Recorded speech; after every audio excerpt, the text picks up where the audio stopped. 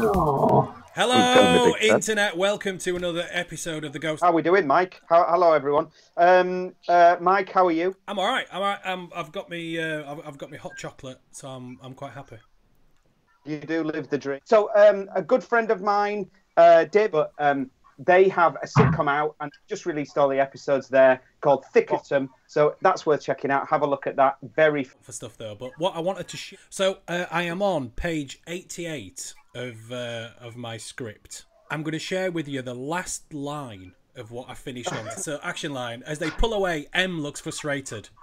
M, shit. Now what? As her glance moves around the area, she spies a JCB parked up. M, stop the car! Oh my god! I think you're gonna get a call from the producers of EastEnders. Sounds good. I'd like to read the rest. Well, you haven't read the last one I sent you. Shall we introduce our guest? Absolutely. Casting director Martin Gibbons, who I've got, is currently locked up in my basement. Actor and Tina Harris. Welcome both. Tina, let me start with you. How are things?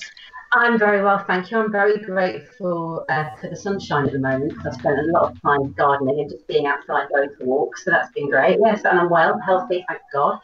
Martin, how are you? I'm busier than I've ever been, Lee. Like literally busier than I've ever been in my entire life. I've realised that my job is a massive DOS, and having 3 children at home 100% of the time is like just a nightmare. I've become a full-time teacher. We have a full timetable schedule, even though it's Easter holidays now and the teachers haven't sent anything home. We haven't told the kids that it's Easter holiday. we are cracking on. It's as busy as I've ever been, Lee. The first thing is our isolation playlist. Tina, do you have a song for us? I do, yes, and I've chosen Baggy Trousers by Madness. Okay, why? Because when I was growing up, me and my best friend used to have what we called a mod night at her parents' when they went out on a Thursday. And we used to have the lights down, swing the light fitting thing, and just dance around to Madness. And it's one of those songs that if I hear it now, I just can't sit down. I have to get up and start dancing. So you and your friend used to swing from the light fitting? No, we used to. That's what she said. No. That's what she said. I heard. I didn't mean that. I meant we used to swing it and then dance beneath. Proper light fittings in the 80s, though, weren't they? Yeah. None of this IKEA rubbish. You couldn't swing from an IKEA light fitting. Yeah. Allegedly. Martin, what have you got for us? Well, I was going to go for Trapped by Colonel Abrahams, but then I realised that was just a terrible joke. So I went for Walls Come Tumbling Down by the Style Council. Why?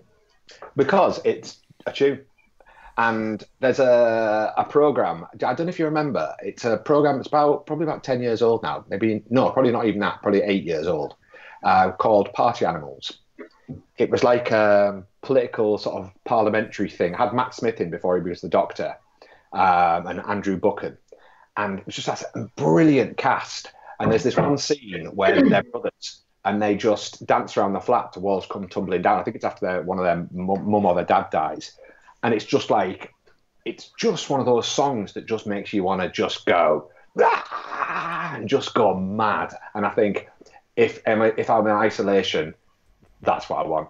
I want to just dance. Do you think that when we're allowed out again, do you think everybody's going to go mental? Yes. I remember a bank holiday back when I lived in the Northeast. I remember a bank holiday when the sun must have been out or something, and everyone just went nuts, like proper nuts, like not normal nuts, just proper nuts. And it was like people, like there was no, it's like now. You went into the supermarket, not that I've been into a supermarket, but if you did, and there was just no beer. It had all gone. Everyone had got the beer, and everyone was taking in the beer. I think people, I've found personally there's a lovely level of connection with people that you haven't perhaps seen for a while, and we're doing some of my friends were doing Zoom chats and FaceTime and all that, which perhaps you wouldn't have time to do normally, which is lovely. But I do think when there's a chance for everyone to get together and meet up and just go out to that, for me, the cinemas, I miss the cinema. Though you can watch it at home, it's just not the same. When this all ends, I'm not sure I will go mad. You said, do you think people will Oh, go? okay. All right. Fair enough. I agree with you entirely. I think I will go personally to a pub and I will not be going near the bar. I'll be staying 2 meters away from everyone for the foreseeable, maybe for the rest of my life. Yeah. Which would suit me, and I think would suit you as well, because the less interaction with people, the better, as far as I'm concerned. Yeah, people are shit. Yeah, my job is to see people generally as a rule. Yeah. That is a problem. Yeah, but I actually worked with a director and a producer from London not so long ago, and I was doing the casting, and people kept on coming in and doing the old handy shaky thing, that I don't think people should do. Just give me hey, high five me or whatever. That's fine, but I'm used to disease. And then just go sit down. But they were shaking hands with this producer and this director, and I suddenly noticed they were like doing something under the table, and I was like, what are you doing? And I realised they were doing. Everyone that shook their hands, they were I don't know where they're getting it now. I can't get hold of it. But hands sanitizing. Was this just before the outbreak, or? No, we're talking like 3 years ago. They were fully prepared. America, they don't shake hands, do they, at all?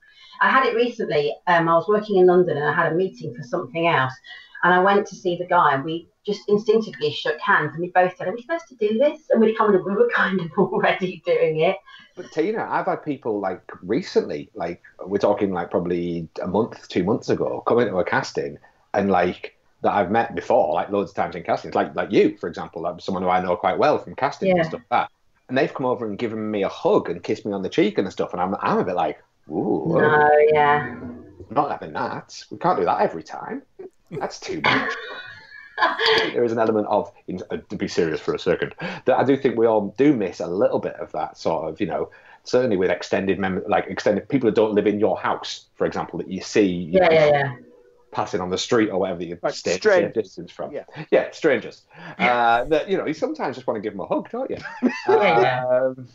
Just before I got on this call, I was watching Channel 4 News, and they had a psychologist from Harvard, and they said to him, this is totally up to date, this.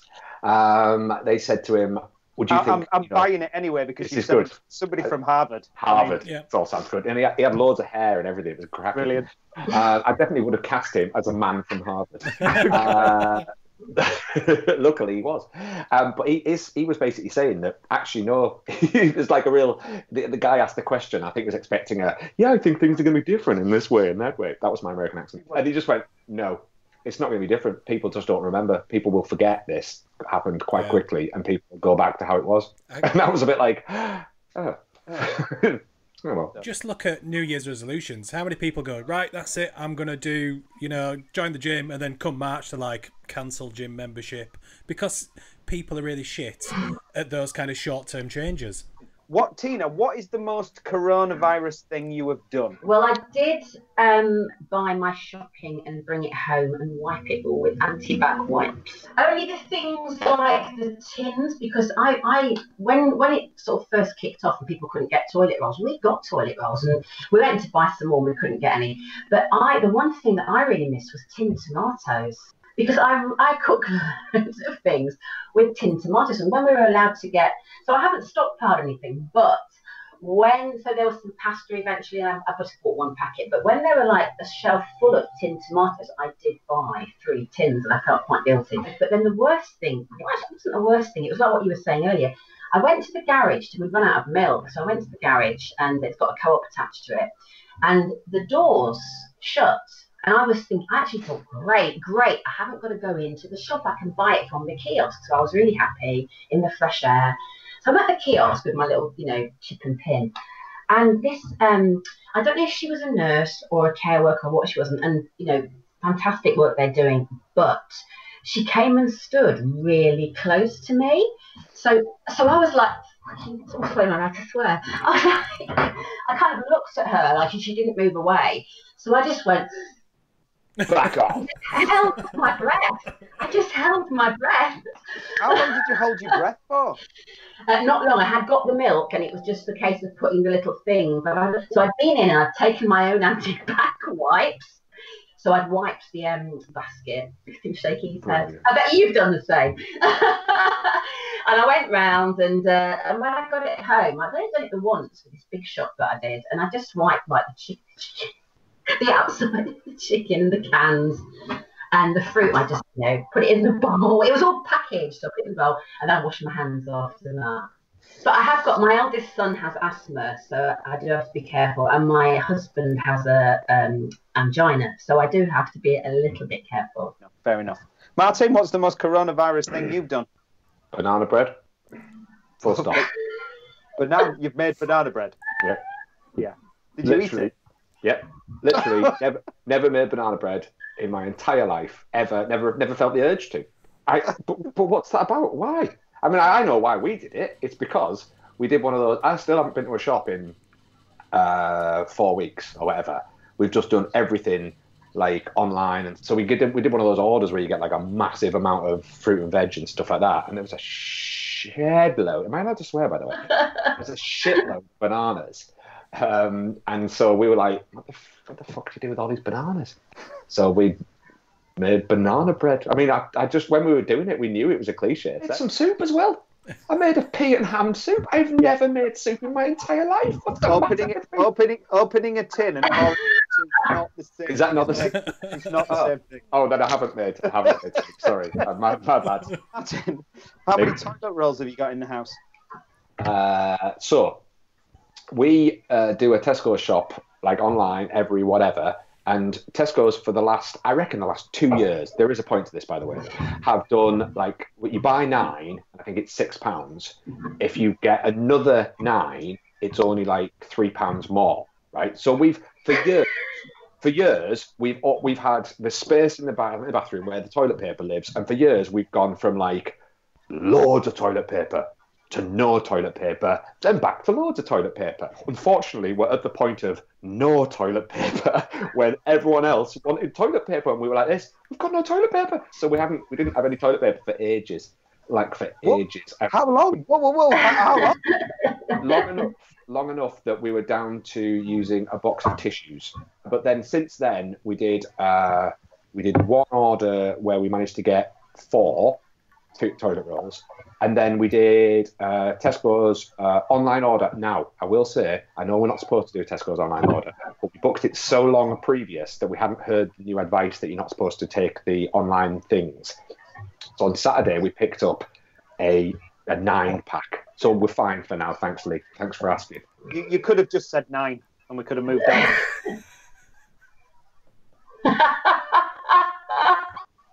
Tina, I reckon you've got a lot. I haven't got a lot. I don't know, because when it first happened, I was in London because I was working there, and I was staying in a house with 2 other women, and one of the women came downstairs. She said, "I think we need to forage for toilet rolls." And I said, "What are you talking about?" And so she was the one that first told me there were no toilet rolls. So I went out and bought 4 toilet rolls for this house. But then when I came home, my husband had already got some before the pack set out. So we've not really. Actually, I've not checked for a while. We've got a cupboard on the landing where we keep them. Just so I can make a guesstimate. How big is this cupboard that you keep these toilet rolls in? It's very thin and narrow, and it's got the hoover and the ironing board, and it's got a top bit, and so it's got a little toilet roll kind of sized space. Like Peter Crouch. Not many. Yes. Okay. All right. How many have you got? We'll go with 8. How many have I got? I bought a 4-pack yesterday. So and we did have 2 rolls, a roll upstairs and a roll downstairs. So I reckon we're down to 4. Downstairs toilet. Yeah. Someone's had a good year. Living the dream. What about you, Michael? I'm kind of like you, where we always have like a running overstock. So I think we've got about 18. What? How many? About 18. Aldi do like a massive thing where it's like 20 odd for like £2 or something. So we just buy like one of them every month and just always have a million. 18? Yeah. 18 puts you 3rd in the leaderboard. Really? If I was a toilet roll manufacturer and I would have gone, if I was Mr. Andrex, I would have been like, this is the perfect time to just put out a tweet saying, people that can't buy toilet rolls. Everyone goes, Yeah. You could be onto something there. Yeah. I could get everything else, but couldn't get any bloody pasta. I had a chat with a woman who I've sort of seen from a mum at school, and I said to her, I'm looking for the pasta. And she was like, it's gone. How many monologues have you watched in the last 48 hours? None. None. Really? You're just not on social media a lot. No, I am. I've been writing. So I write something with somebody, and we've had a few hours chatting about characters today and having a lot of fun doing that.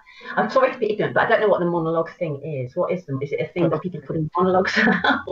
We'll get to that in a minute. It's like an actor that speaks by themselves. So, you know, but I thought you'd know. Sounds like I think you know. Martin, how many monologues have you watched in the last 48 hours? No.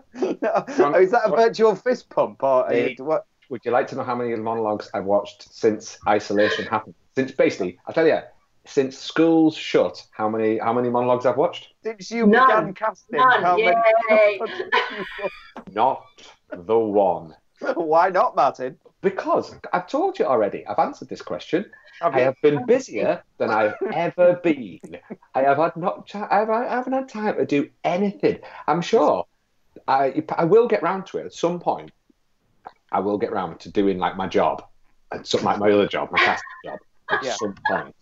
But that time has not arrived yet. Okay. I love watching my friends and actors doing great work, but I just don't want to watch online monologues at the moment. But I haven't said that. I did think last night I have got a friend called Nina Rubessa, who's put out these like tiny little short little films that she's made, and it's literally the first one. She was walking down the street and saying everyone's scared, it's isolation time, and basically it was, the punchline was, why not call it genius time and see what you can come up with. Martin, how many units of alcohol have you had in the last 48 hours? So I've had a glass of wine earlier. Well, in 48 hours, not 24 hours. No. You've literally caught me at the most un-alcohol moment. If you'd asked me that on Sunday evening, I would have been worried about the number. But Monday and Tuesday are my nights off. So in the Monday and Tuesday, not one drop of alcohol other than licking my hand from sanitizer. So that's it. However, I take your point. I think what you're saying, my alcohol consumption has risen somewhat. We don't want to be bulk buying from don't want to go to Tesco's and buy 20 bottles of Prosecco, but I'll buy 6 from there and 6 from somewhere else and 6 from somewhere else. I've done a beer order. I've done 2 beer orders because I'm part of a beer club thing that sends me beer. And I've done an extra beer order. It's a necessity at the moment, isn't it? It is when you're homeschooling 3 kids. Yeah, now I know why teachers drink so much. My parents are both teachers. Yeah, I know. Yeah, I know it. I had one of those big things of San Miguel. That was good 2 nights ago, and I made this massive bonfire. I've been doing a lot of gardening, so I made this big bonfire in the garden, and I don't think I've made a bonfire for years. So I had that outside of the bonfire, which was great, and I had a glass of wine after that. And then last night I had 2 glasses of wine, and I just got a little glass of Prosecco. Tina, what were you working on before we all got shut down? So I was in my first West End show doing the Seagull, Jamie Lloyd Company, which was brilliant. I was literally about to go on stage half an hour before going on when the producers came down and said... And it would have been my West End debut. You're joking. No, I'm not. Oh, but anyway, sorry, it was such a lovely experience. But they have said we're going to reopen, but we don't know when. This was Seagull starring Emilia Clarke. Yeah, and it's such, honestly, hand on heart, it's such a brilliant show. They're superb. They're all in this great big packing case with bare feet, wearing natural, normal, everyday clothes that have been designed to suit the actors that are playing the roles. It's all done with head mics, so it's like a film but on stage. And it's, rather than playing it up and out, it's playing to each other in the box. And Anya Reeves has adapted the play to make it very modern, and it's beautiful. Oh, wow. All these people in this world, it makes it so... I mean, I've seen various productions of The Seagull before, and this makes it so clear. They're all there, stuck, it's set on an island as well. They're all stuck on this island together, all wanting to be loved. and it's about all the conflicts, and it makes everything so beautifully clear, and it's all coming from them themselves rather than putting on some, Victorian frock. And that sounds amazing, Tina. I'd love to see that. It's been a great 3.5 solid months of a good weekly wage, which is not always the case. And I was planning this holiday and this holiday, and I'm going to do this. And now it's kind of gone at the moment, but fingers crossed it comes back. Yeah, just like it was a TV commercial I was working on, got cancelled, but it's not the end of the world, is it? These things happen. I know it's sad for the people that were involved and stuff like that, but actually we sort of had an inkling it was going to happen. I had one film the week that they managed to get the filming done just before everything shut down. Had another one that had just finished the week before, so that sort of all sort of bunched up to that. Had a couple of castings that I was lined up to do, but they just never happened. But I'm working on a sitcom at the moment, a TV sitcom pilot thing that is still hopefully going to happen. But again, being put back and pushed back and pushed back. But all these jobs will happen or they won't. I've had a couple of calls from producers asking me to sort of for fees and stuff like that for jobs that they're lining up. So I can only imagine if things do open up again, it's going to be mad busy for a certain amount of time. In commercials purely, my job will be pretty mental for a couple of weeks and stuff. But there are slots to fill, and the way that the economics of everything's working, people will be wanting to advertise more because they'll be needed to sell their products more because a lot of companies will be in trouble, and a lot of companies will, it'll be interesting to see where we are when this comes out. What's your and I'll come to you in a moment, Tina, but what's your instinct on that? There's going to be a lot of people who can't afford to do it anymore, who literally just, who this is going to mean that they have to do other things and whatever. So I think on the other side of this, maybe the business needs to look at how we support the community, how we support working class actors, because unfortunately acting's already a little bit like, those who have can do, and those who haven't can't. So you get this elite set of actors that are all, rich and, privileged, and then they carry on being rich and privileged because they're the ones that can afford to be, do acting and stuff like that. And so I wonder whether it'd be interesting to see how much we're going to lose, the working class actors possibly, and how much we're going to need to support those people, and how much the industry as a whole, not just commercials, but like in theatre and stuff like that, is going to have to look at how we support the theatres, because loads of the theatres are going to be in trouble depending on how things, carry on at this level. I know it's all doom and gloom what I'm saying, but it's the facts of the matter are that financially is the most, obviously the health is the most important thing of people, but then from that point on, you're basically looking at the financials of all of this, and it's worrying. And on a practical level, I really hope that this isn't an excuse now for production companies to start using self-tapes as a thing that they do, because it's basically, selfishly from my point of view, it just means that we're no longer required as much. But it just also, you're losing that skill. So that's what this is a human industry where humans talk to humans, and it's a human thing that we do. And I think that's absolutely vital in our business. Tina, I saw you screw your face up when Martin mentioned self-tapes. Yeah, I just hope that's not going to happen as well, because I get a lot of self-tapes to do, and it isn't, the ones I get the job is when I've just done it quickly and not thought about it. And no matter how much I might say to my poor husband, who always does the he literally goes self-tape, and he goes, oh no. And I'm like, please don't say that. It puts me into a negative. So the ones I do quickly are the ones I tend to get that I don't think about. But even if I do them quickly, I've got about so many takes, even though I plan to just do a few. And I just feel that there's nothing beats actually being in the room with someone. Because like you say, a director can give you 3 different ways of doing it, maybe a curveball, maybe push you, and you just have that rapport, which is just so nice, isn't it? Maybe younger some actors that have got less experience I have friends getting really stressed about, I don't know which way to do it. So you can do it a couple of ways, can't you? But sometimes they only want one take. You never know what they want, and it's just hard. It's nice to do them sometimes, but I love meeting people much more than totally self-taping.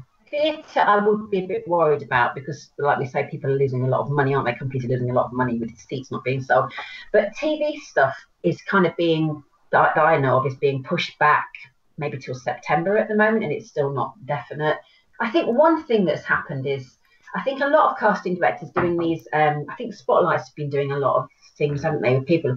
They've hopefully got to meet a lot of actors that they wouldn't normally have met, maybe. Maybe that's a positive thing. Yeah, true. I think there's been a nice sense of community amongst actors. It really feels like a lot of the time, like our Seagull company, everyone's been on WhatsApp and pulling together, and other groups of actors that I've been involved in different groups and things. There's been a real sense of family and community. That's been lovely. I hope people don't try and reduce actors' pay. I don't know if that might. I just thought that now. I just wondered if that might be a thing that might happen. I don't know. Well, it's interesting. It's interesting that you say that, because I think there are a few people, sort of actors and creatives, and to sort of backstage and crew and things, that are a little bit worried about that. Certainly from the point of view of how contracts might change.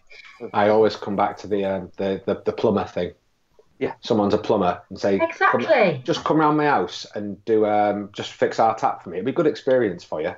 Yeah. You get some lovely pictures for your website. Yeah. This is our job. This is what we do. I know. What piece of advice would you give them, or would you give yourself if you were starting out now? Start making your own work. Say, for example, you're not getting castings, you're obviously being productive and you're keeping your mind occupied, you're being creative, and maybe you're creating something that might go on YouTube, might be picked up by someone, you never know. We've written this comedy a few years ago, and we've had a lot of interest from different people, and the BBC were going to take it, we don't know what's going on, so I'm always trying to pitch it, but I never get time, because say I've got a week and I think, okay, I'm going to really push this. Then suddenly the phone rings and I've got to go for a meeting, or I get a role play or commercial casting, or something happens and I never can do it. So now I thought, right, we're really going to work hard. So we have, and we've gone into real depth about the characters in a depth we haven't done before. And it's kind of made me see it from another side, from rather than just being an actor in it, just the side of casting people, and just it's just different.